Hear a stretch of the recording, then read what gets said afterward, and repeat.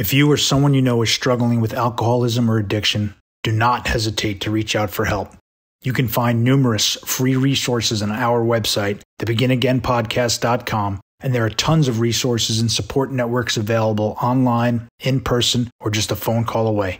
You don't have to face this challenge alone. Welcome to the Begin Again podcast. I'm your host, Gary Menkes.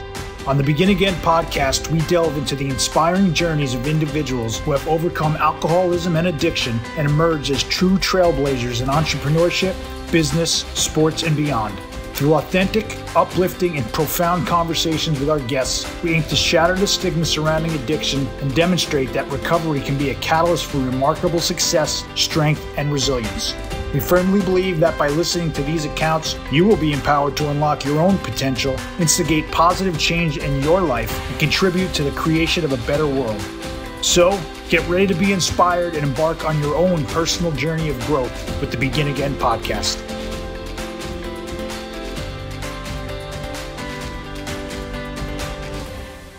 Welcome back to the Begin Again podcast. I'm your host, Gary Menkes, and joining me today is Michael Conklin of Better Beginning Now. Michael is a certified addiction recovery coach and a life coach who has been in recovery himself for over 15 years. His mission, which he found himself in recovery, is to help others realize that in sobriety, we are all capable of achieving far greater things than we could have ever imagined. Mike, how you doing, bud? Thanks for being here.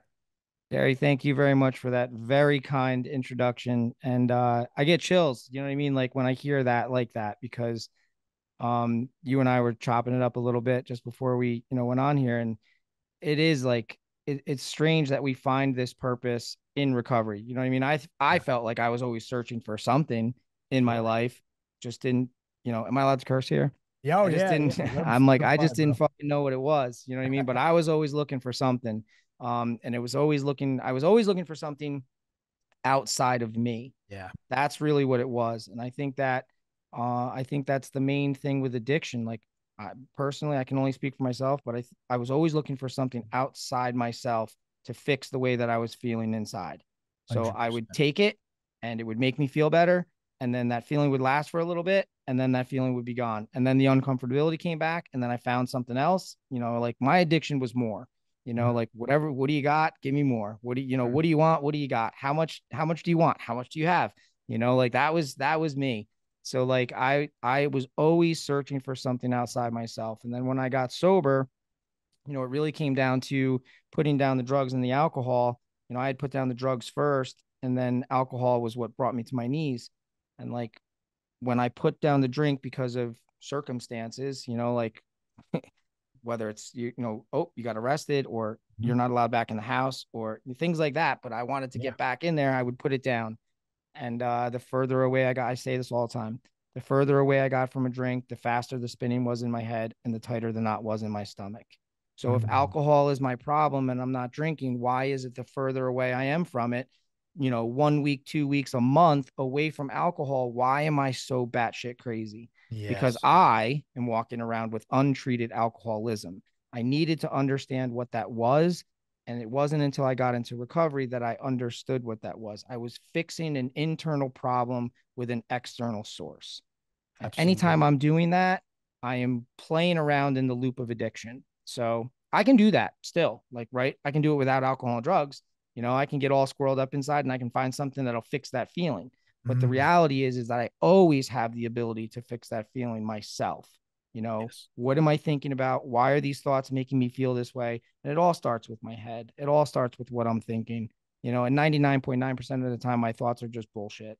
I'm fabricating these things. And if you are still drinking and still using, those thoughts are absolutely irrational. They are just completely irrational. My expectations are through the roof. My thoughts of the past are like, oh, why this, or why couldn't I have done that? Or like, it doesn't matter. Yeah. It doesn't matter. Right. And I had some really, really, really amazing people in the beginning of my recovery that literally, they just didn't sugarcoat it. They didn't co-sign my bullshit. They told me straight up, kind of how it was, like, dude, a lot of your demise is your own making. I know that hurts, because here I am, like, it's the world's problem. Yes. Everybody did this to me, right? If they didn't do this, I wouldn't have done that, Yep. So I walked around with all these resentments, all these things, and I just blamed the world for my problems. And, hey, the whole world's against you. It's not the whole world. Right. Amen to all you just said. And, I had that sort of epiphany on resentments too in recovery, like I had this massive chip on my shoulder. And if you had gone through what I had gone through, and if you had saw what I saw when I was a kid, and this and people in my house and drugs and this stuff when I was a kid, you'd be worse than I am, and but it dawned on me one day, like it was told to me in the rooms too, like, Gary, listen, like, yeah, maybe some of this stuff is true. And, maybe it's all true, but here's what you need to realize. Like, the only person right now that this is affecting is you. And so you can choose to hold on to this for the rest of your life, and you can be a miserable fuck your whole life and go nowhere. Or you can come to peace with it and make amends if you have to. And when you do that whole process and the resentments are removed, you're free. And everything I learned, it took me so long to get there too, though, Mike. Like even in recovery, like some of those deep resentments and some of those deep ones I had, it took me so long to actually go through them, even though I had them written down on a piece of paper and I shared them with someone else. When you get to the process of making amends and stuff, I still held them. It's also part of who I am. Like this little chip on my shoulder. It started when I was a kid, and it's still there. He's just a little tamer these days, or more That's aware of him. But that that's 100% true. Like I can relate to everything you just said. Like it is so true that I said something the other day, like, like resentments, holding resentments is like drinking poison and expecting the other person to die. And yeah, that's it right there. Like they don't even know you have the resentment against them, but they here don't I even am. know. Right. Yeah, here I am carrying this around for, months, years, decades, like this Yes. deep seated resentment for what? Like it's not affecting anybody but me, and some of that, like you said too, like some of that stuff was really hard to let go of. And I Yes. needed the help of other people to get me to the point of saying, like, you got to let this go, and I was able to do that over time. I was able to do that. And there were some, this one, I want to hold on to for a little while. It's like, okay, when you're ready, how free do you want to be? Right. How free do you want to be? Exactly. Because if you start feeling good as you're making these amends, as you're owning your shit in that situation. Granted, some situations in my life, I didn't owe anything, right? And it was I don't want to say a valid reason to feel the way that I did, but the things that happened, yeah, I was, it affected me emotionally. And that's life, right? Things are going to continue to happen that are going to affect me emotionally, but it doesn't mean that I need to carry a resentment against a person. I can just say, like, look, that is a sick individual. They know not what they do, Yep. and they're going to have to deal with that themselves someday, but I don't have to deal with it. I don't have to carry it with me. I don't need to carry the burden of their mistakes. And that's what I think I did a lot of times too. I tried to carry the burden of the world. Yeah. I love what you said too, because I'm a total believer that, my alcoholism and addiction, for me, alcoholism first and foremost, it led to everything. I was alcoholic from the jump, from the get-go. But it was me trying to feel better on the outside when I had this soul sickness and insecurity and fear on the inside. Like, and I didn't even know it. I didn't realize what, like the word childhood anxiety, like I didn't learn that till like, in recovery. And then some of the resentments we're talking about, like these are things that like I had a very like active dad, and there was always stuff in the house, and touch straws from cocaine the night before, like stupid shit like 8-year-old aren't supposed to get, see when they're going to get a spoon for their Cheerios, and but so I held this on. I held this like in my back pocket like my whole life, chip, whatever you want to call it. And then so when I was, same thing. You mentioned all the above: arrests, trouble, all of them, assault, DWIs, assault and police officer, like, the whole thing. 16 years old, waking up Thanksgiving morning, assault for assault of a police officer, broke a cop's nose in a fight. Like this is where it took me, right? At a young age, quickly, but the resentments, I was saying is, I held on, like it was almost, if I look back, like really look at it, like it was my identity, like it was who I Exactly. was. These resentments really ran my whole life as a young guy and going into adulthood. And I say this too about adulthood, like Mike, I got so first time I went to rehab, I was 26 years old. I sober last time I had a drink, I was 31. And I say this a lot, like I was maybe an adult in stature and, if we passed, but inside I was a scared little shitless kid, even at Yeah. 31 years old.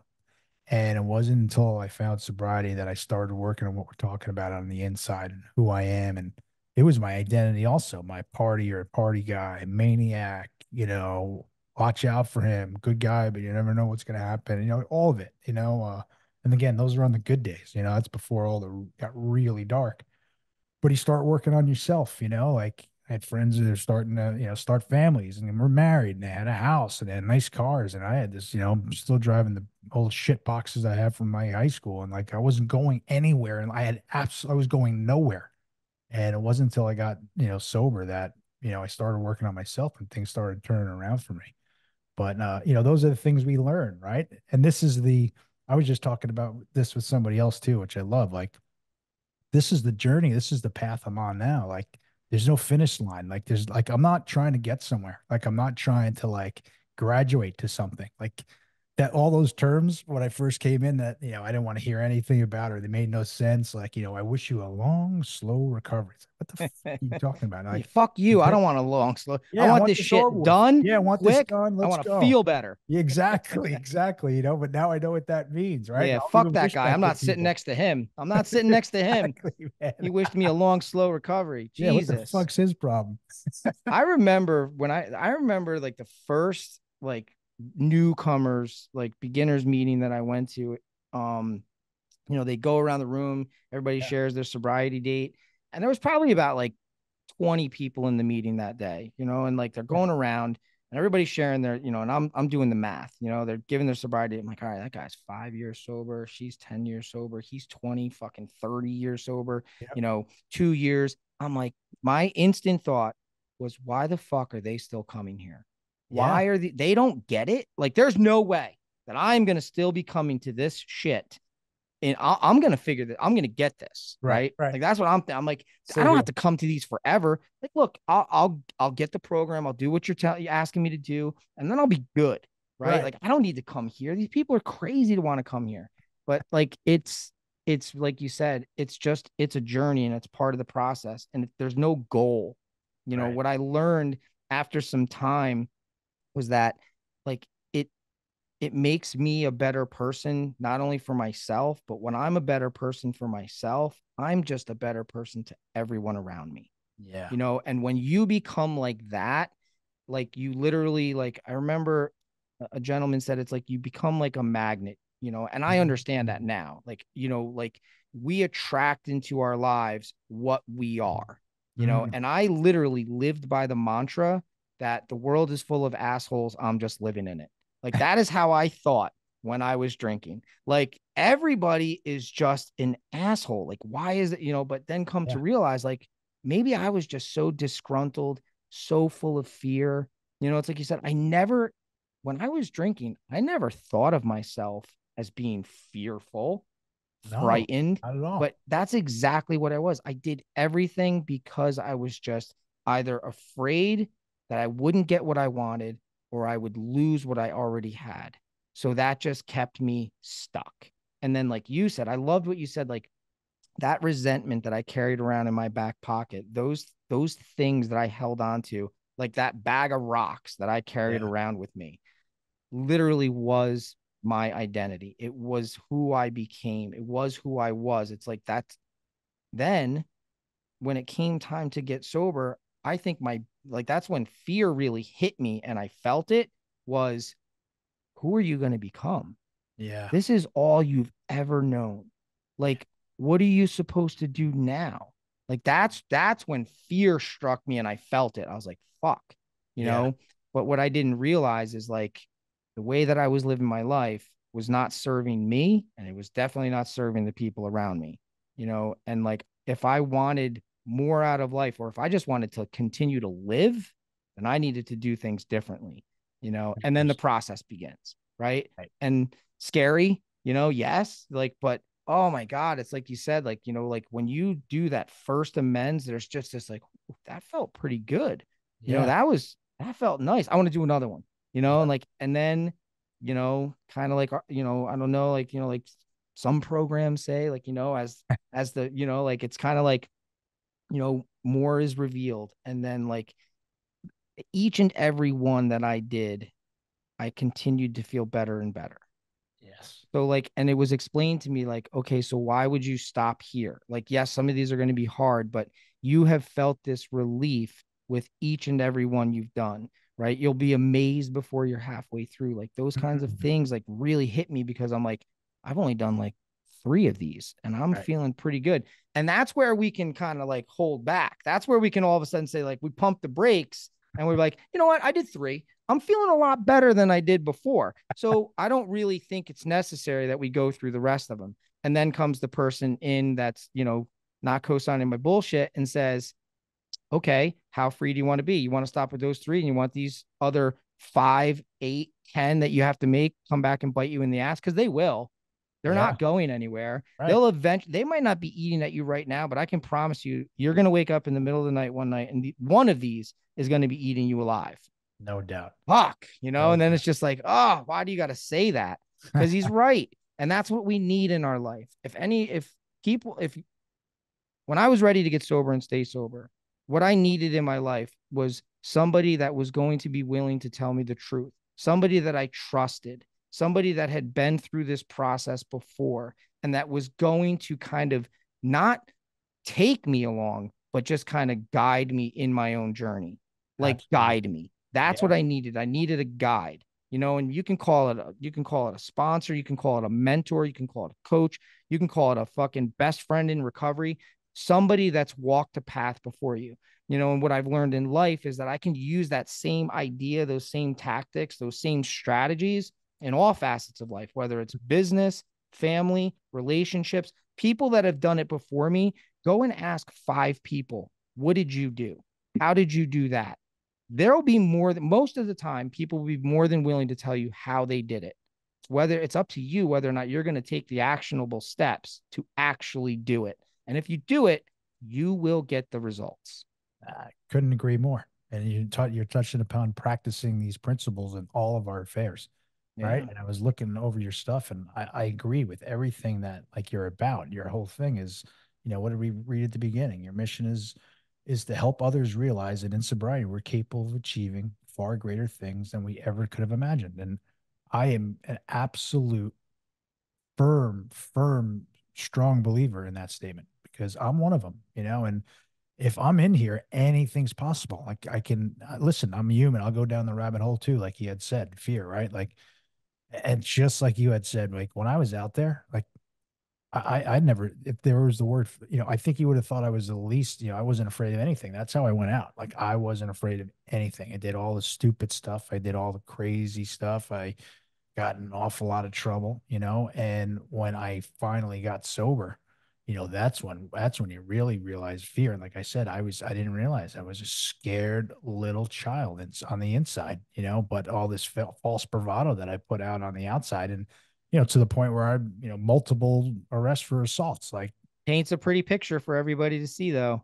yeah, but it's a fraud. It's a Yeah, fake. Not, exactly. but Yep. like you had also said, there comes a time, at least for me, where like, I can say I'm not that guy, but actions speak louder than words, man. And like this is right now, this is who you are, whether you like it or not, whether you want to face it or admit it or not. But that's who I was, for sure. And then fear. I love the foot fear of false expectations appearing real. You know, if I look at the word, I could put my finger on the word fear and like almost anything if I really let myself go down the rabbit hole, but I'm aware of it now. But all of my fears are projections into the future. What if this happens or what if that happens? And it comes back to this, the saying, like, dude, like, where are you right now? Gary, you're exactly where you're supposed to be right now. And Mike, you and I right now are exactly where we're supposed to be. We're supposed to be talking about this stuff right now, right? And I Yeah. think that's where the higher purpose and the higher power comes in. And we don't realize it. Like Yeah. looking forward to speaking to you before we jump on, and now we're in it, and I'm like, I'm just full of gratitude because we're on the same exact page and all this, and we both realize how important it is, and it's a blessing, it's a beautiful thing. But so let me ask you, how old were you when you first started realizing, or people started pointing out, or you started getting in trouble? Like, what led you to the pet part where you need to change things up?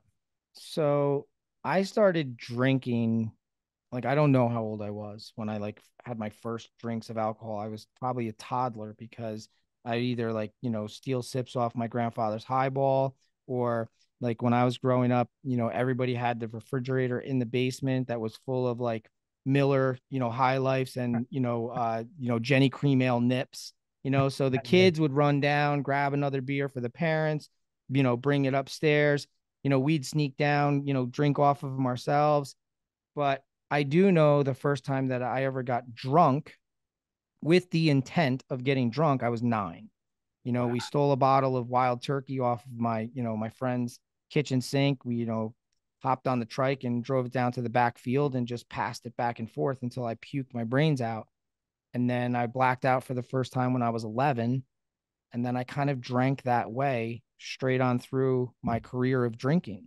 Wow. I remember being like, and I would drink on the weekends, you know what I mean? Like, partying on the weekends, Sure. break into the church basement, stuff like that. Like, in the summers, they would have this, like the church auction, and we'd go, they'd set this big tent up like the week before for the auction. So we would go and climb up on the tent and slide on the tent, just doing dumb shit, like as Yeah. young kids, like 10, 11, 12 years old. And then by the time that I was in like, middle school, now I had blacked out. Now I'm like drinking on the weekends, and I drank for the effect produced by alcohol. I didn't drink because I thought it, like, yes, I guess I thought it made me cool because I was hanging out with the older kids and stuff, but I drank because I like to get fucked up. Yeah. And then I remember I was about 16 years old, and it was like the day after. My grandparents lived right up the road, and I used to go up there on the weekends and like mow the lawn for with my grandfather, and my grandmother would make me lunch, while I was mowing with him and stuff. And I remember my grandfather, it was like the day after a family picnic. We used to have like this family picnic every year, and like maybe a couple of them every year, whatever. Maybe somebody was retiring, stuff like that. And it Sure. was like the day after family picnic. And I had been drinking at the family picnic, 16. And my grandfather said to me while we were mowing the lawn, he didn't say it like, he wasn't rude about it. He wasn't like, you need to knock that shit off. He just said, and I'll never forget this, and it didn't hit me then, but he said, Bub, you got to be really careful with the Mhm. way you drink. He goes, because when you start, you can see it in your eyes. Once Mhm. you start, you're ready to go.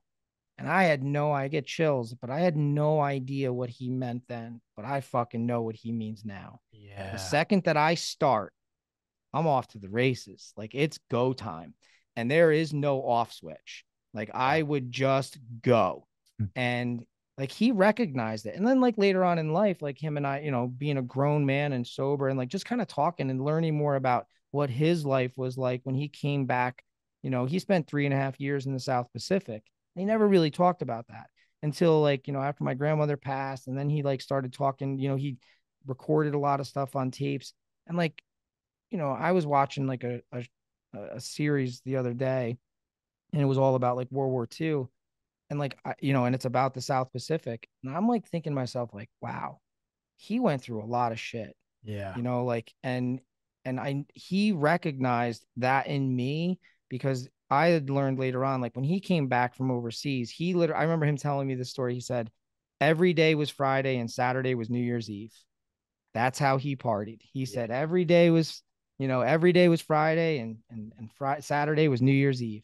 So he said, and then I met your grandmother, and he kind of was coming home from like one of the like VFW halls or something one night, and he said there was a few gals standing outside. So he pulled up and said, "You girls need a ride home?" And he's like, "I knew two of them. I didn't know the other one, which ended up being your grandmother." He goes, "But I drove them all home, and she happened to be the last one I dropped off because she was on the way to the house. And then she said, we're going to be here tomorrow night if you'd like to come." and that was it. They kind of like, that's where their relationship started. And she told my grandfather, she said, if you keep partying around the way you are, want to be the town drunk, she goes, we will not be together. Yeah. And he said it just kind of hit him that he was like, I can't keep partying like this. And he did that for like a year when he first came back, because he was just happy to be home. But I think he recognized in me, like, look, you keep going down, you keep doing what you're doing, you're going to hit roadblocks big time in your life, and none of that, like, it wasn't enough to stop me then. And then by the time I was in my late teens, early 20s, then I had I was drinking a lot. And then, like, I had my, my girlfriend and I at the time, we had a baby.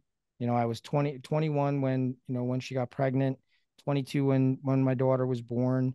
We had a second child, 2 years later, we stayed together. She put up with a lot of my shit, with drinking.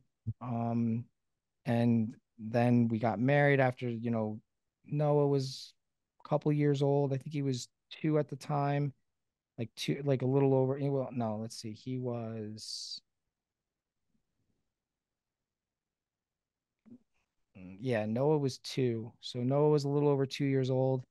And then, we'd gotten married.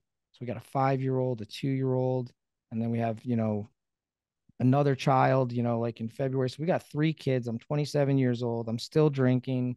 She's still putting up with my bullshit. And I'm like, I'm just living. I'm just surviving life. I love my kids. I love my family, but I'm still a fuck up, and I'm always, and somehow I was just still fucking up, and I didn't see it. You know what I mean? It was hard for me to see because I'm living life. We're doing stuff. I deserve to be able to do this. I'm raising 3 kids. I got a roof over the head. What's the problem? Yeah. That's really how I viewed things, like, what's the problem? And it was nothing was enough to stop me. Like, there were times where I stopped drinking intermittently because fear sobered me up for a bit. Fear of losing your family, getting arrested, waking up in a hospital, things like that. And it's like, God, what are you doing? And so many people said it, like, what is wrong with him? Like, he's got a good life, he's got a beautiful family. Like, why can't he just stop? If he just stopped drinking, everything in his life he'd have a great life.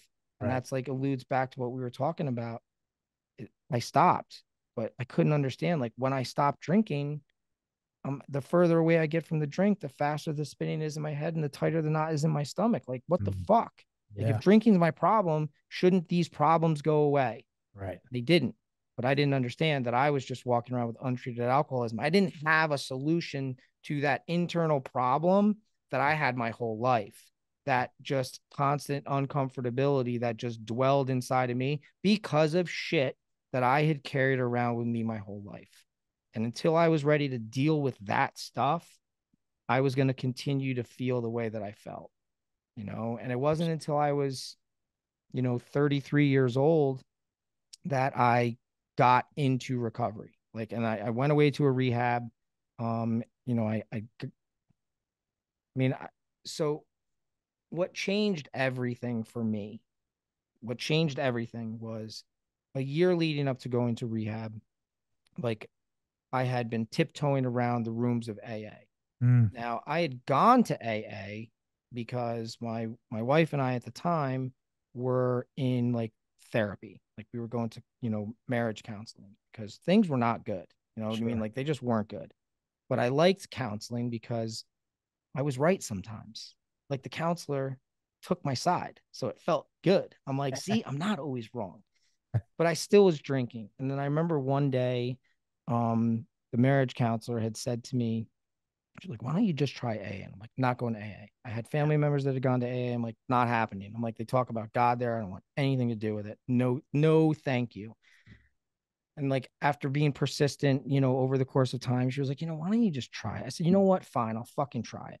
And I was like, I'll go tomorrow.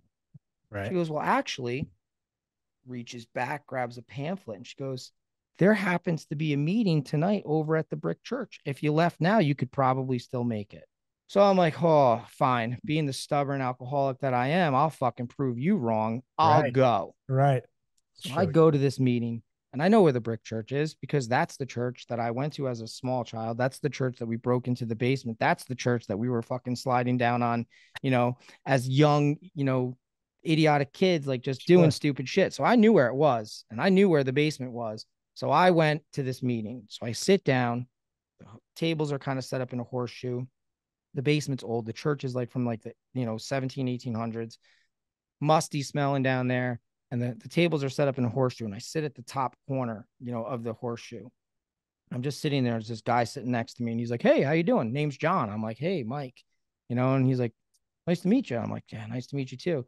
So he's like, "What are you doing here?" I'm like, I've never been to a meeting before. He's like, "Never?" I said, "No. This is my very first meeting that I've ever been at." He's like, "Oh, it's a big book meeting." I go, "I have no idea what that fucking means." I'm like, "I have no idea." So he's like, "Oh, dude, simple, man. Listen, there's going to be a couple people. They're going to sit up in the front." He's like, "They're going to do some stuff in the beginning. They're going to like, goes, and then like when we start the meeting, they're going to go around the room. They're going to read." He goes, "And when it, we're going to read from the big book." And he's like, "That book right in front of you." It's like, "Okay." He's like, "And when it gets to you, you can either read or you can just say pass. You don't have to read." I said, "Oh, okay, great." Right. So it gets around to me, and this is where it was. How my wife kept her faith and courage during all those years, I'll never know, but she did. If she had not, I know I would have been dead a long time ago. For some reason, we alcoholics seem to have the gift of picking out the world's finest women. Why they should be subjected to the tortures we inflict upon them, I cannot explain. Pass. I was like, holy, are you fucking kidding me?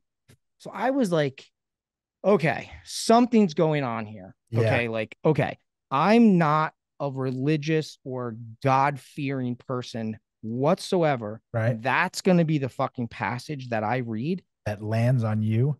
It lands on me. Right.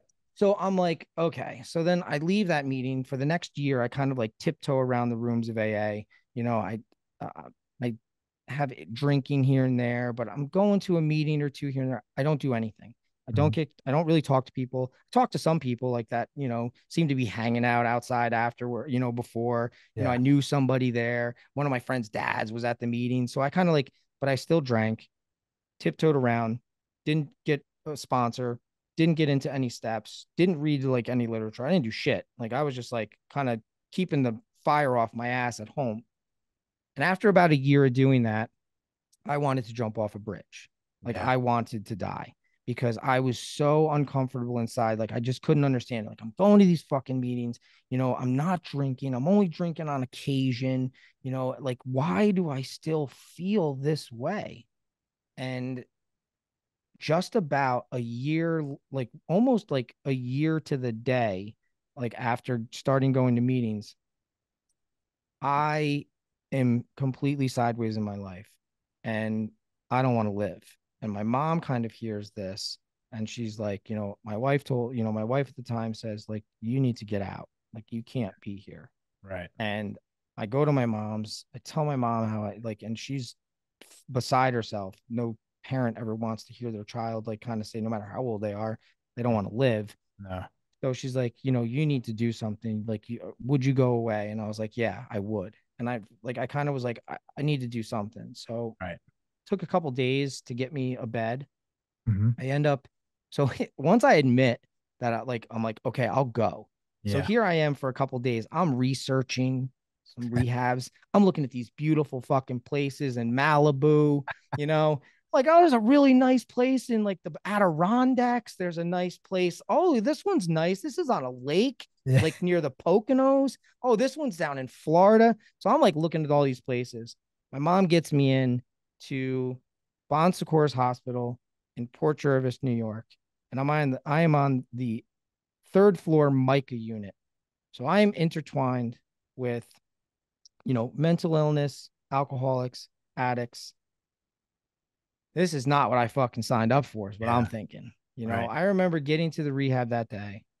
The nurse that checked me in, like when I sat outside for like 2.5 hours waiting to get checked in, brings me back, does my blood work, does a piss test.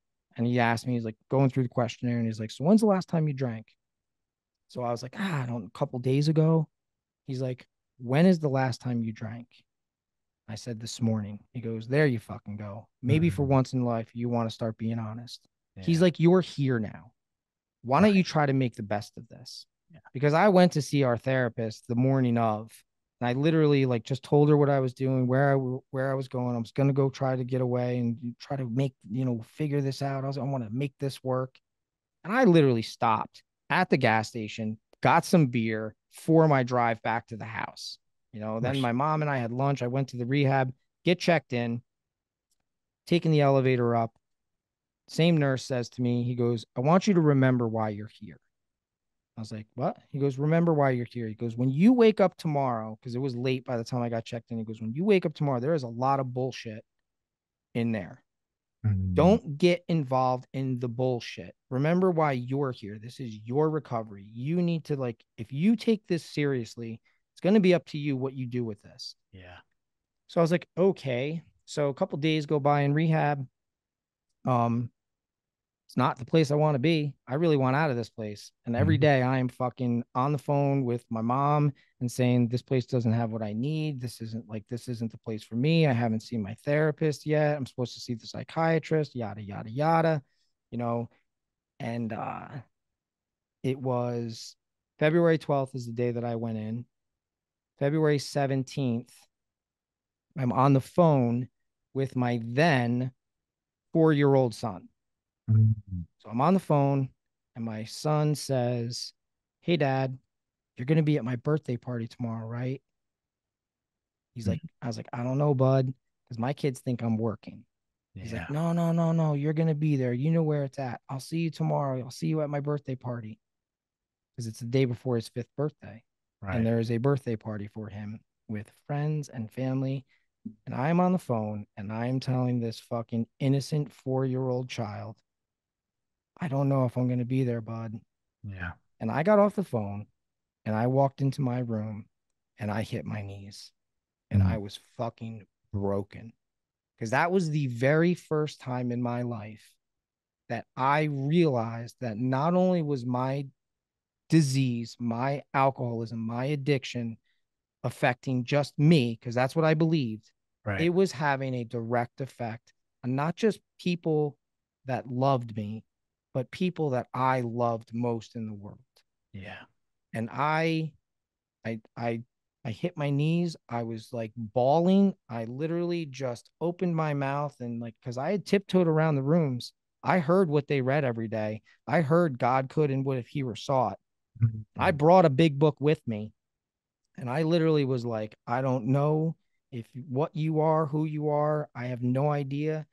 I'm like, but I literally what came out of my mouth in that moment was every person I had ever wronged, everything I had ever done wrong in my life came out of my mouth. And I just said, I don't know how to do this. I need help. If there is anything that you can do to help me, I will do everything I possibly can to stay sober. Everything that I can. And I just felt better. Like I literally stood up, the fucking tears dried up, and I just felt like the weight of the world was off of me. And I haven't drank. Like there have been lots of reasons in my life since then to drink, but I haven't found one good enough to drink. And like I literally and then there's a knock on my fucking door after this all happens. So I've been trying to get out of this place. There's a knock on my door and it's a nurse and she's like, there's a phone call for you. It's your mom. So I'm like, great. So I get on the phone with my mom and my mom's like, what's up? I'm like, nothing. What's going on, mom? She's like, I think I can come get you tomorrow. I got a bed for you at another rehab. And Mhm. I was like, nah, mom, it's okay. And she's like, what do you mean? She's like, I'm like, it's okay. Everything is fine. And she's like, you are you okay? And I'm like, mom, I have never been better. I Yeah. said, I am going to stay right where I am. She's like, I don't understand. I said, neither do I. Neither do I.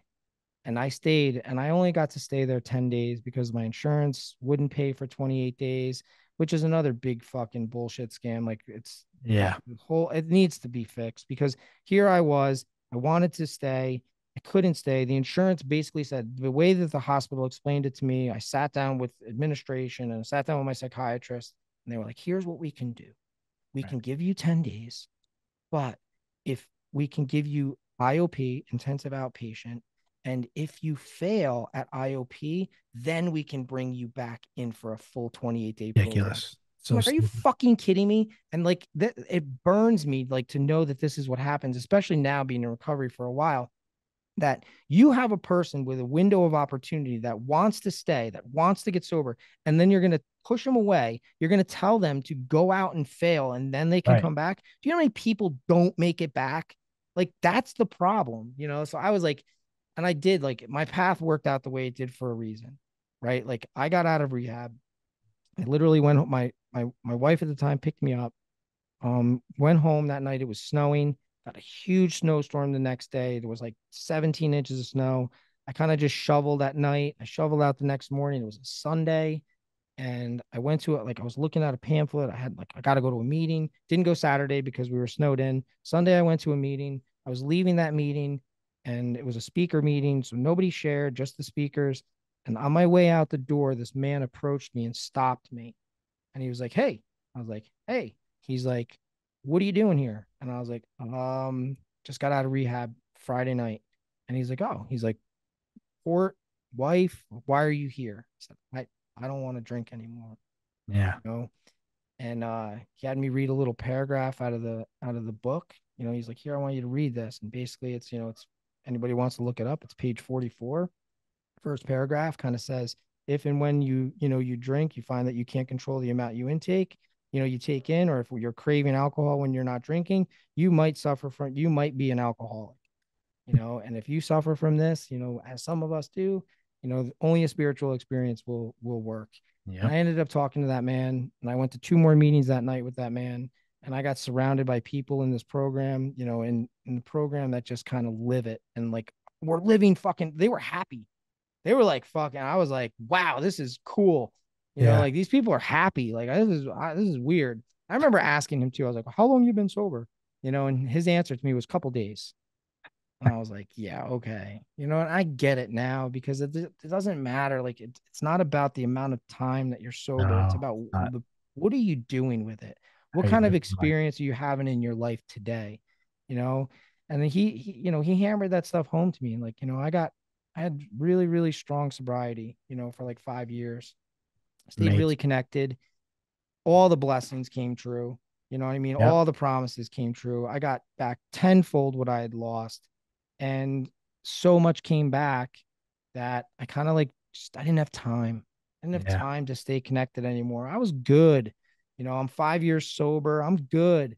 And, like, 3, 4 meetings a week became once a week, became once every other week, became once a month, became quarterly meetings, is what I like to call them. Became, I saw somebody in the store today and we said hello. I'm good. You're still it. How Yeah. are you doing? I'm good. You know what I Right. mean? Right. Like, and I went on like that for like the next 5 years, and I was busy. Business was good. We were busy, and I just didn't have time. And at like 10 years sober, my wife at the time, like, that was it. Like, we had I didn't see it because I was so busy, but we had just really grown apart. Mm, And, basically it was like, I don't want to do this anymore. And I was floored, like floored. Like, I didn't know what to do. I hadn't felt that uncomfortable since drinking. yeah. And I was so twisted. And I remember calling up like my sponsor, and I'm like, oh, I can't believe this is happening. And he's like, what she does is none of your business. Mm, I was like, what? What are you talking about? That's my wife and blah, blah, blah. yeah. And he's like, you're not listening to me. What she does is none of your business. He's like, this is not about her. What have you done? You need to get to a meeting. I'm like, I already fucking went. I went 3 days ago. I've been going to meetings for 3 days. He's like, great. I might fucking suggest you go to another one. He goes, Yeah. and then if I were you, I would start working with somebody else. He goes, you need to start working with someone else. And I said, I know. And that's what really it is. It's getting outside myself. Fucking stop thinking so much about it. It's my problems, my problems, my problems. Right. It's in service of others that I kind of get outside myself. And that was in September of 2018. And Mhm. like, I got reconnected, and I've stayed reconnected, and and my life is great today. Like, it's not always like, is it always sunshine and rainbows? And no, it is not. No. But I do know, like, what's crazy is that we can, like, I knew that those first 5 years of sobriety, it was sobriety and recovery that brought all of those blessings into my life. And then, like, because I'm a human being, like, to think that it was me that did all of these things, I stray away from it. And what happens? I lose again, and that's why, like, I tell people all the time, like, look, first thing on my gratitude list every day is my sobriety and my recovery. Yep. And then usually it's my kids, and then it can be something as simple as a cup of coffee. It could be something like tomorrow tomorrow it'll be this conversation that I got to have with Gary. Like, I have to put it first, because if I'm not sober and if I'm not participating in my recovery, everything else that comes below it, I will lose. And I know I will, because I proved it to myself. And I heard people say that before, and I kind of thought they were crazy. Like, oh, how can you put your sobriety and your recovery ahead of your kids? Because my kids wouldn't be a part of my life the way that they are if I wasn't sober. Yep. And I learned that this summer, no, last year, like I was in Colorado at the time, and my daughter and my son-in-law came out to visit, and we were just having like brunch, and we were just talking about somebody and like saying like, oh, he's kind of struggling again. He's kind of drinking. He thinks he can handle it, type thing. Right. And I said to my daughter, and I was like, I just don't know if I'd be able to look at you guys if I ever drank again. And immediately she said, you wouldn't. I was like, fuck. And that, to me, I would never want to see the disappointment in my kids' faces if I drank. Like, so I stay sober because it's provided me with a life beyond my wildest dreams. Sounds crazy. I remember people telling me that in the beginning and be like, yeah, okay, beyond my wildest dreams. Like, no. Yep. It is true. We learn to just handle life differently. Sure. And when we handle life differently, it's ups and downs. Like my grandfather used to say, Bub, you can't go through, life's going to be full of peaks and valleys. You can't get to the peak unless you go through the valley. You're going to be ups and downs all the time. You keep, and what the problem was while drinking is that I never learned from the mistakes. I never learned anything in those lows to be able to apply. I continued to repeat the same mistakes over and over because I never learned the lesson. Recovery taught me how to learn the lesson, taught me how to be present in moments and actually see what's going on, to be able to handle, what do I need to do next? Like you said it earlier, like I was so trapped in the past, or my expectations of the future were so like grand, or like just so far out there. Like I was never in the moment. And that's all. And like, it took me a while to realize that what I really was trying to do the entire time that I was drinking and drugging was I was just trying to get out of right here, right now. I just didn't want to be here, whatever that meant.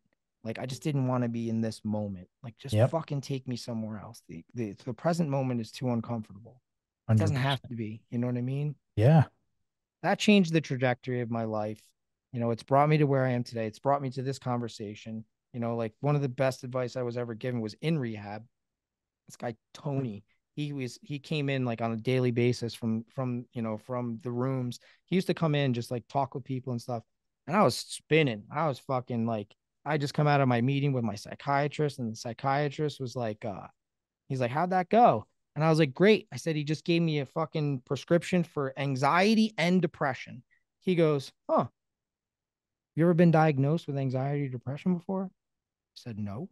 He goes, you had a conversation with that guy for 40 minutes.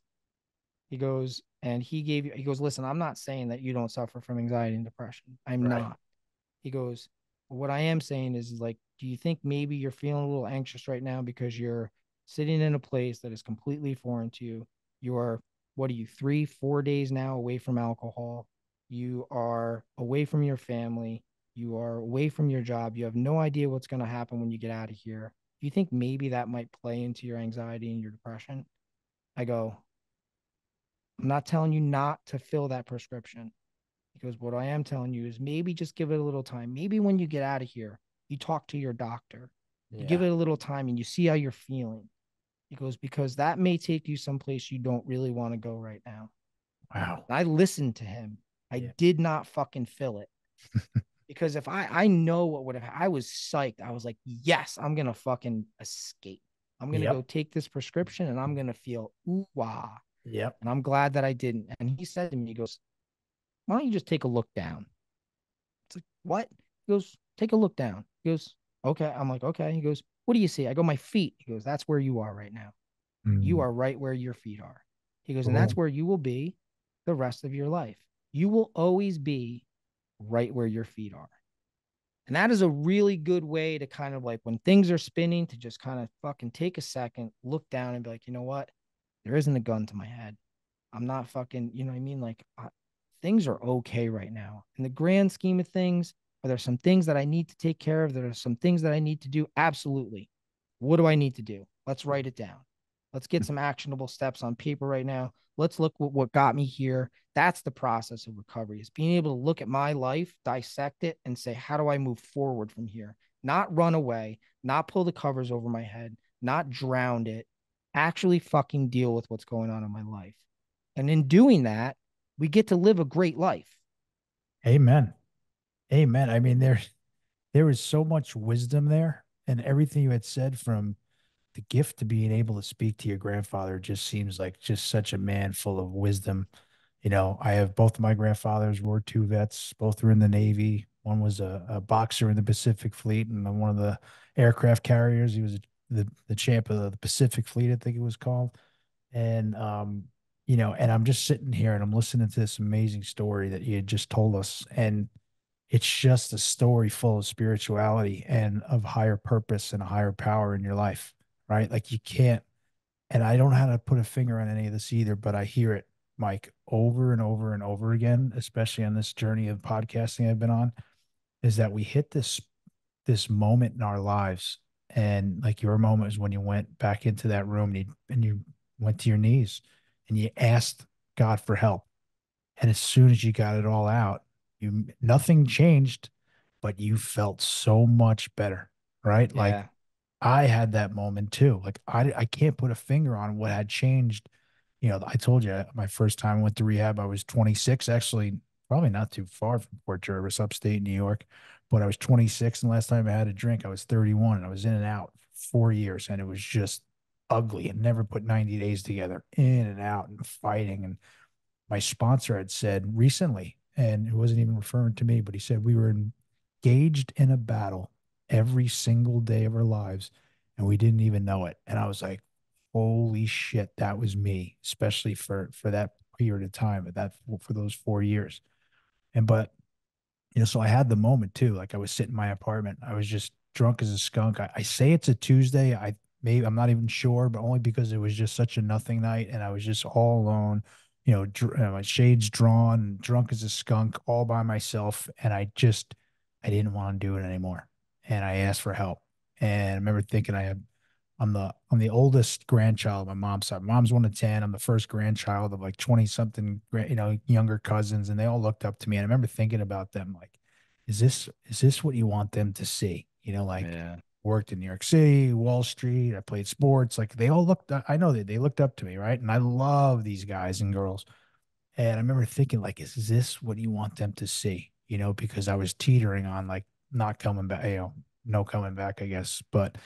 And it was something at that moment was different, but I hear it so many times. I heard my friend Tim Logan on here, like, he went to his knees and said, if there's a God, show yourself. And next thing he turns around, he sees, one of his best friends who had passed away, his dad is in this park and the guy's not supposed to be there. And Yeah. says to him, son, I think I'm supposed to be here for you. Like you just hear this stuff over and over and over again, and it sounds woo woo, right? But like when it's like 1,000 for 1,000, like no bullshit, like okay, like I'm convinced, right? Like Yep. when you said when the book got to you at that, like and it hits to you on the whole what you're sitting in with your wife, it's just like holy shit. Like, all right, like hold on here, like enjoy the ride because this is amazing. Buckle up. Buckle up. Yeah, buckle up. So you're telling your story, and I'm like, wow, he's surrounded by such wisdom. But then you closed the story with your own wisdom, Mike. And I was like, look at this guy and look at where he's come and look at the clarity he has in his life. And that's, I can't speak for you, but I'm pretty sure like you'll agree, like clarity is not anything I had. I had no fucking clue Yep. who I was, what I was. All I know I was going absolutely nowhere, no future at all. Me too. All those promises came true, and I Yeah. just came in, Mike, just because I didn't want to drink anymore. I couldn't drink anymore. I had no idea that I was going to completely change my life. Like I say it almost every episode. I try not to say it, but here it is again. Like when you walk into a meeting or to a rehab, like there's not this big, banner. Like, come on in, completely change your life. You're going to walk out of here and you're going to be in a few years, you're not going to realize it, but you're going to be in a completely different trajectory. Your life's going to be a complete 180 from where it is right now.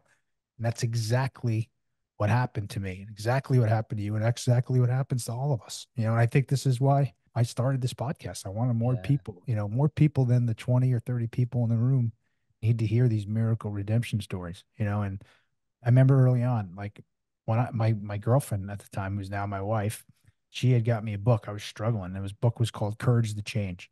And it was a book of all like excerpts of like I have it. leaders or you have it. Yeah. Yeah. Yeah. Pete Townsend's in there Yep. and, sober guys. I'm like, wow, these guys are sober too. Like I didn't know anything, but and it helped. Right. And then, bouncing around New York City for when I lived in the city at the time, all I did, Mike, was go to work and go to meetings. Like I had the pamphlet and that's all I had to do. And Yeah. you start seeing some of these people in the meetings and you're sitting next to them and like, wow, these people are successful. And like you said, they're happy. I was in a group, it was called the Atlanta group, and they had a softball team, Central Park. I love to play softball. And I was like, I'm gonna go play softball in a sober league. Like I was playing, 9 o'clock in the morning. We call it the hangover league. We get there and there was coolers of beer. And those were on good days. This is a sober, happy, beautiful group of people and they're helping each other. And like these are things that were, they weren't part of my being. You said gratitude, you write your gratitude list. I remember early on people saying, hey, I'm a grateful alcoholic. I was like, grateful even so I'm talking about a few years. I'm like, Yeah. I was like, okay, like give me a timeout, pal. All right. Like we're here. Great. We don't drink anymore, but I'm calling fucking bullshit. Ungrateful alcoholic. Guess what? Just like all the other sayings on the wall, when they didn't make any sense, they start making sense to me. That I look you in the eye 100%. I'm a grateful alcoholic. And I'm grateful because if I didn't go through what I went through, I wouldn't be where I am today. And I wouldn't be on this new path, like you said. And the show's called, and I laughed about the name of your company, Better Beginning. I was like, and this is the Begin Again podcast. Like we get to Yeah. begin again and we get a new, fresh start. Sometimes I feel like, man, I don't know if I even deserve this second chance. Like my wife, she jokes with me because I have so many I mean, these are on the good, outrageous, like ridiculous stories of chaos and just ridiculous stories. And she's like, you've lived like so many times. She's like, but this is obviously your best path. But that's why we called it the begin again. We all get to begin Yeah. again. And so, We I are just, blessed. Like, the biggest blessing is that most people, you know what I mean? Like you live one life, yeah. and I've heard people say like in recovery, oh, we get to live these two lives. And realistically, it's like we live three lives as Mhm. alcoholics and addicts because we live the life before the drink.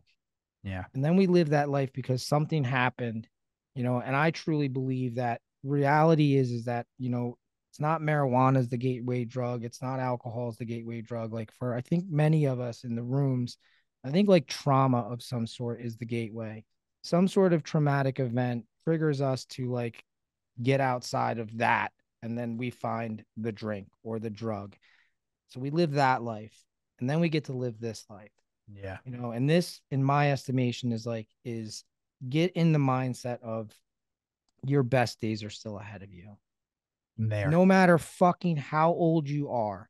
I No, don't care how old you are, your best days are still ahead of you. Even myself now, I need to continue to believe that my best days are still ahead of me. No matter what I've accomplished, my best days are still ahead of me because that keeps me living for today. Like no, do the best you can no. today, do the best 100%. you can today, and like you'll continue to live a great life, like otherwise it's just like all of a sudden you get to this point, it's like, oh, what am I going to do now? Yeah. I'm too old to do that bullshit. Bullshit. Never Shit. too old. Like I think it's awesome, like you said, like here you started this podcast, like we get to begin again, and that's kind of like where like better beginning now, like there's that saying, the two best days to plant a tree are 20 years ago and today. Those are That's the two right. best days to plant a tree.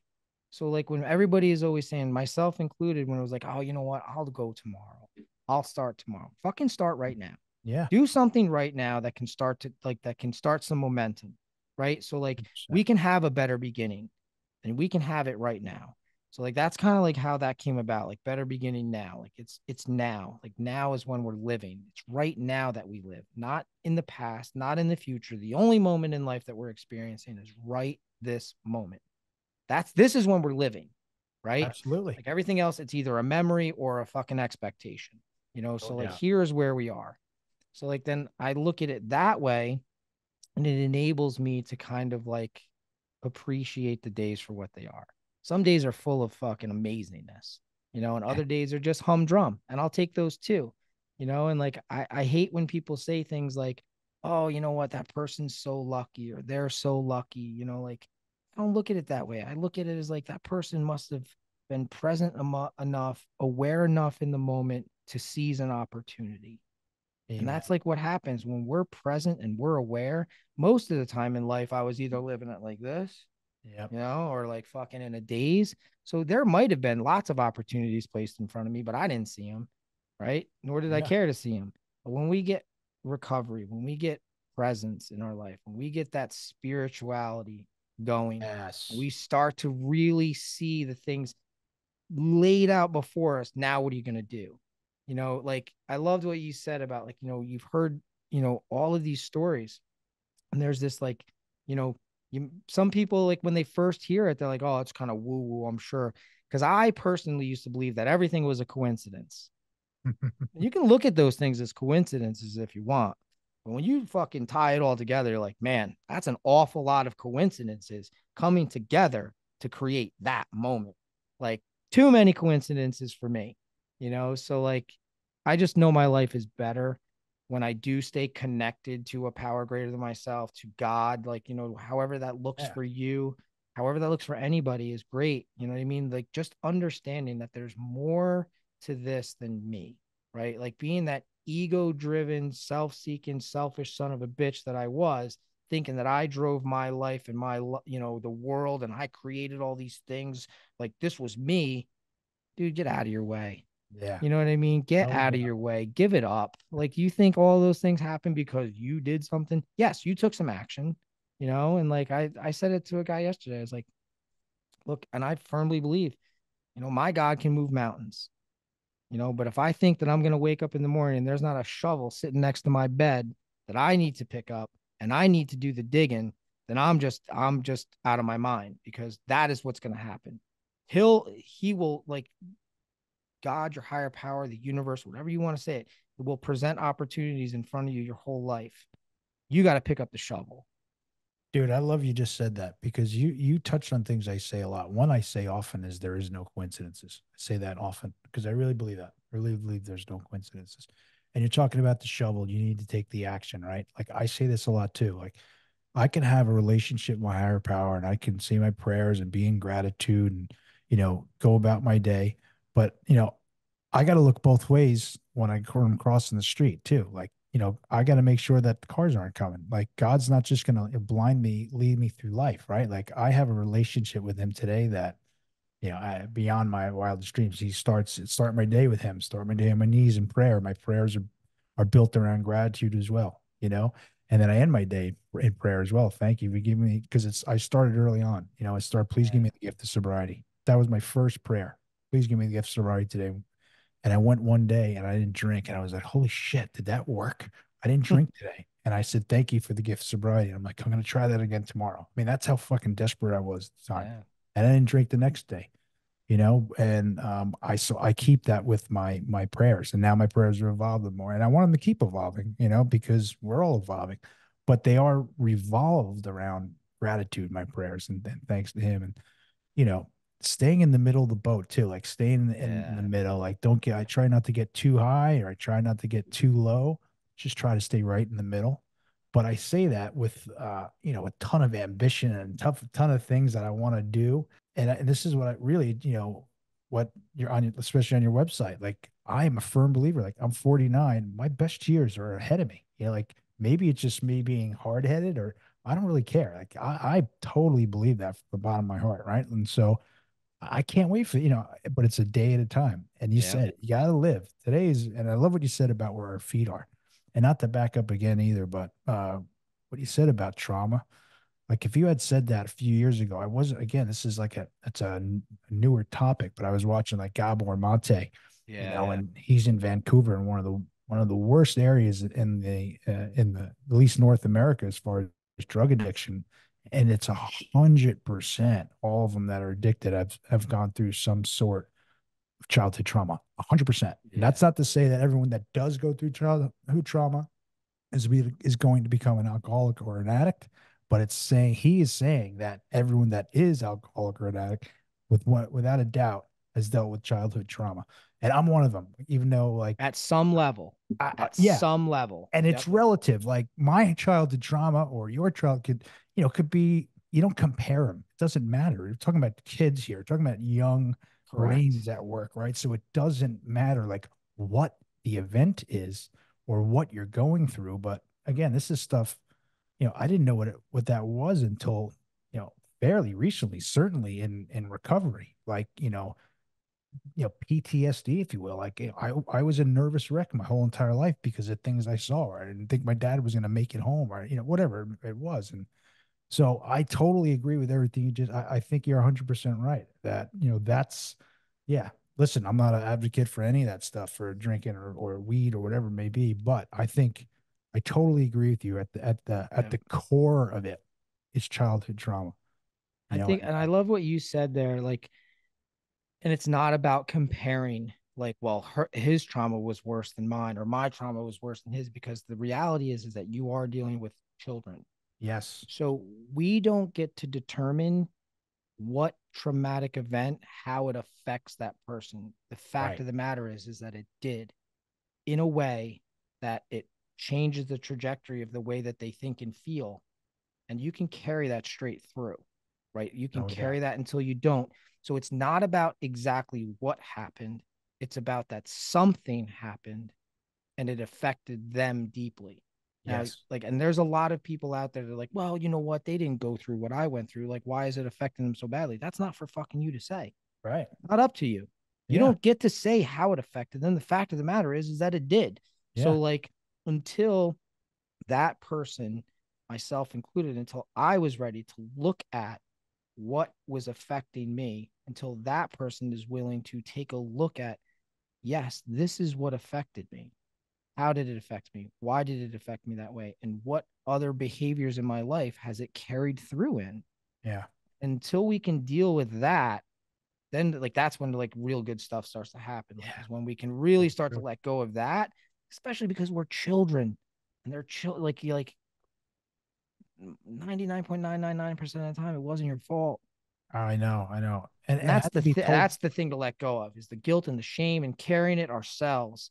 Like, and saying like, but like, dude, you were 9, you were 11, you were 14. Like it doesn't, like, it's, how is that for you to carry that burden, for somebody else's, for something else that happened, True.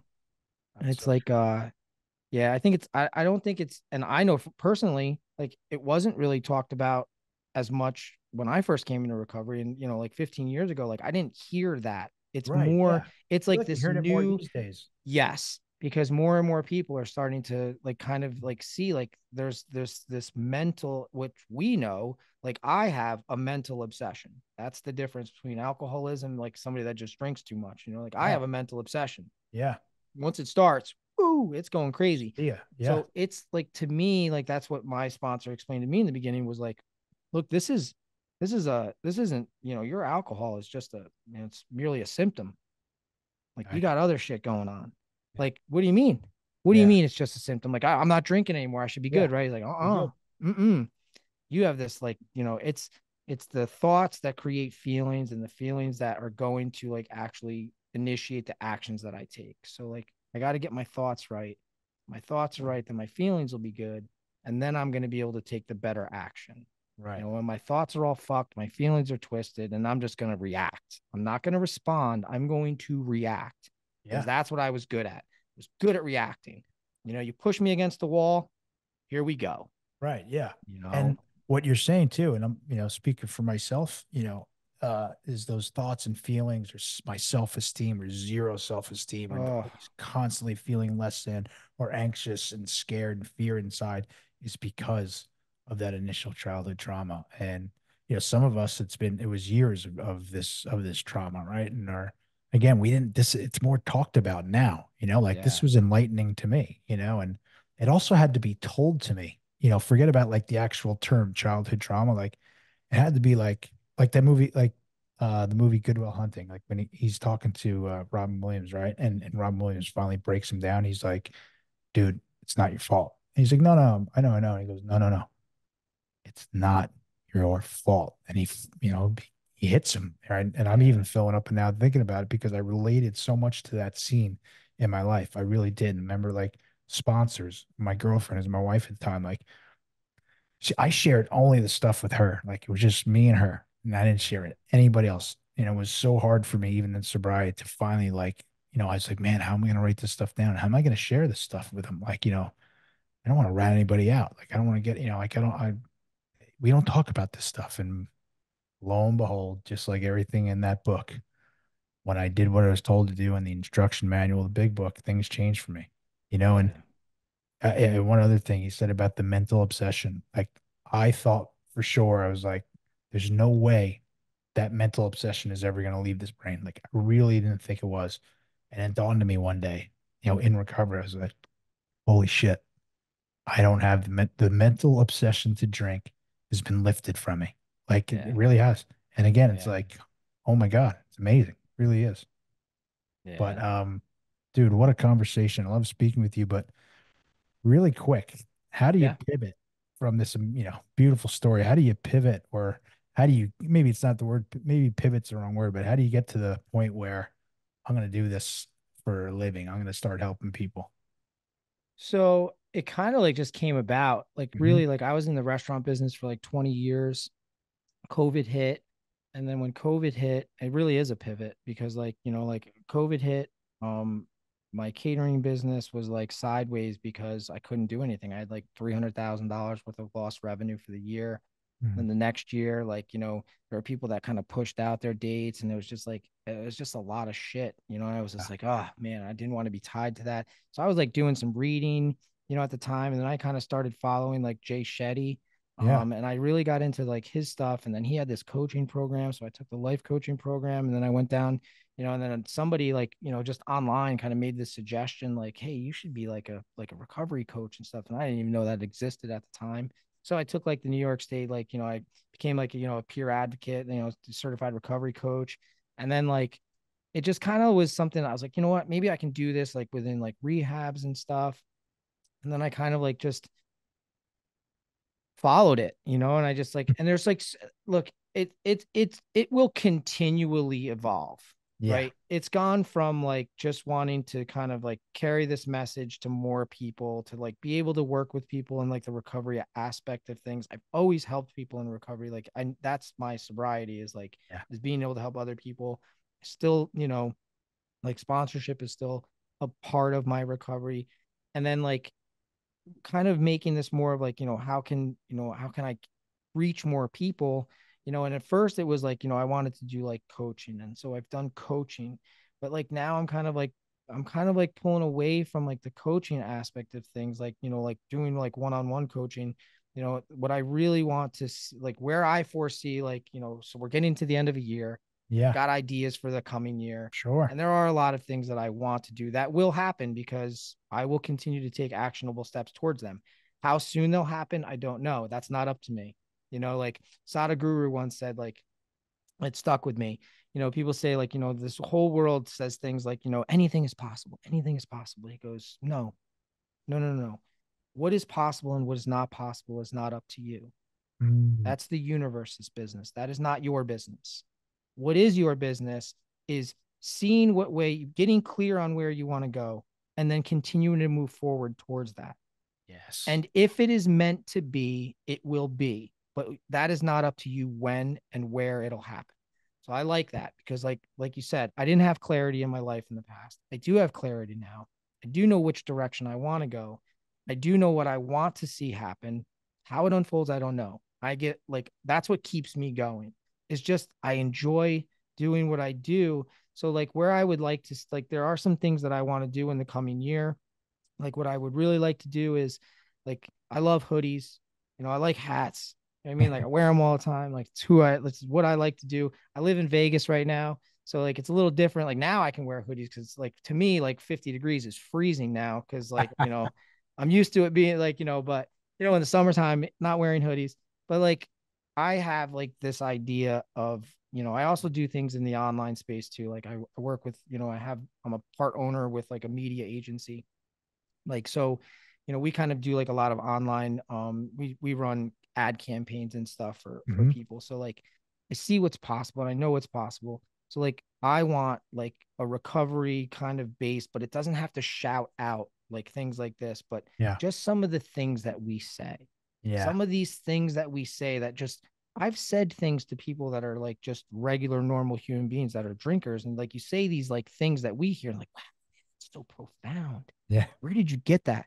I got in the fucking room of AA. Okay. Yeah. You ever Yeah. come sit in a meeting for a while, you'll hear all kinds of profound shit. You will. You No know what I doubt. mean? So No like doubt. I have these like, I want to have like a clothing line for Better Beginning Now. I'm going to be doing like some, like, I want to do like sober recovery retreat vacations. I want people to Yeah. realize that, you can do amazing, fun, cool shit sober with Yeah. other sober people, network and connect with these people. So, like, I have like, we're working on a new website. We're going to be like kind of like launching that like as we get into the new year. It'll really be pushing like, kind of like probably two like recovery vacation retreats per year, getting a clothing line going. And then the big thing, like my big goal, like my ultimate goal is to have a couple of like sober, like recovery, not just sober, but recovery retreat centers where Mm. people, like not just myself, can host a retreat there, but like anybody can come to me, that like someone like yourself or other coaches or other people that have programs, and say, look, I deal with people that have suffered from, abuse or blah, blah, blah. And like, I'm putting together this retreat, and I'm like, okay, do you want to use the mountain retreat or do you want to use the retreat on the beach? Yes. And they can have like 12, 15 people come to this place, like, and so that's the ultimate goal, is to have a couple of Love that. places, that'll be like, this is a place where you can start a better beginning now. Like, like, and they can come together really, and places for families to go and heal and stuff too, because that's the thing people don't talk about enough. I think in recovery is like, the addicts and the alcoholics, like we have this support network, and there are support networks for people that are family members of, but I think that more and more people need to realize that like everybody's affected by this disease. No Everybody's doubt. affected by addiction. And those people that are the ones that are not the alcoholics, that are not the addicts, need support as well, and like I think it's important, what I mean? And the more people that get involved in a healing process, the better it's going to be for everybody. No doubt. It's funny. Well, it's not funny. I shouldn't say, but you say that, right? And because when I started the podcast, it's like, it's not necessarily just for all of us that are in recovery or trying to get sober, because like it's like 0.5 degrees of separation, right? Of people that, either are in it or are recovered or know someone, probably a loved one, aunt, uncle, cousin, friend, a friend of a friend. It's really it's a lot less than 6 degrees separation. Let's put it that way. So, there's so much to that, right? And I have ideas too, and we'll talk about them offline Yeah. too, about things, and about lessening the stigma, right? And Yeah. so it doesn't have to be, again, we'll talk offline, but it doesn't have to be just this amazing, which is an amazing community that you and I are in right now, which is, this has been the best part about like starting this podcast, man, is the amazing people that I'm continue to meet, and like it's been the most fun. Like that wasn't on the business plan, if you will, either. Like Yeah, also to exactly. meet so many Yeah. cool people along the way. But hey, man, we are here to support Better Beginning Now from start to there is no finish from here on out, because now we're brothers now. We'll put all your stuff, all your links will be on the show notes, but please tell the audience, where can we find you? So right now, like mostly just the main place that I hang out is on Instagram, like it's at Better Beginning Now. Like that's my tag.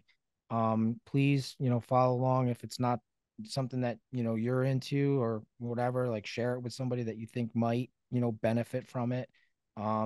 Never there to offend anybody. You know what I mean? I'm just there to carry like my message. And like, if that resonates with you, by all means, like love to chat.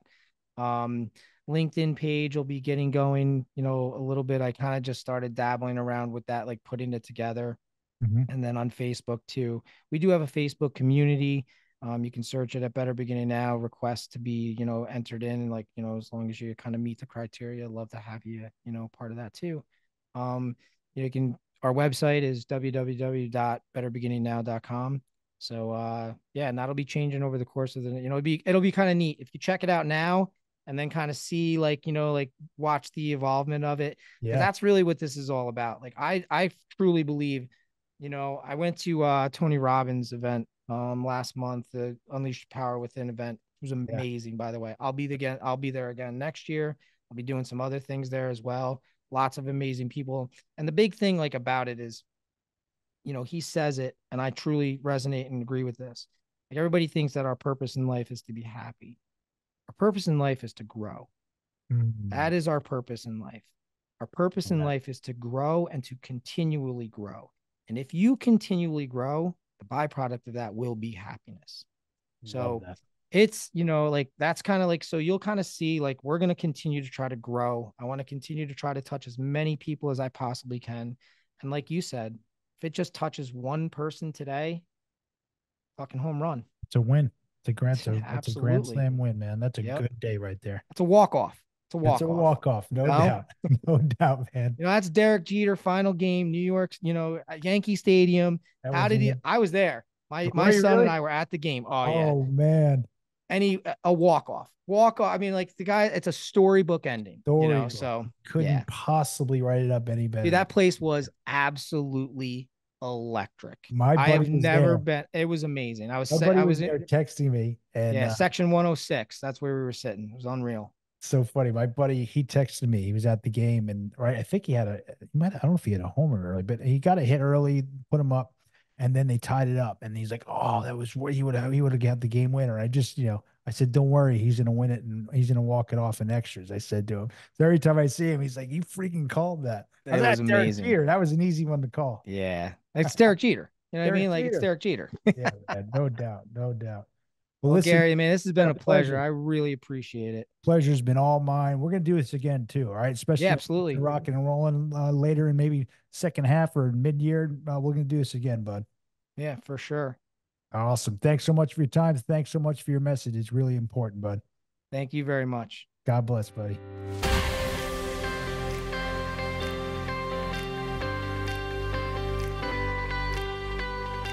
Thank you for tuning in to another powerful episode of the Begin Again podcast. We sincerely appreciate your time and support.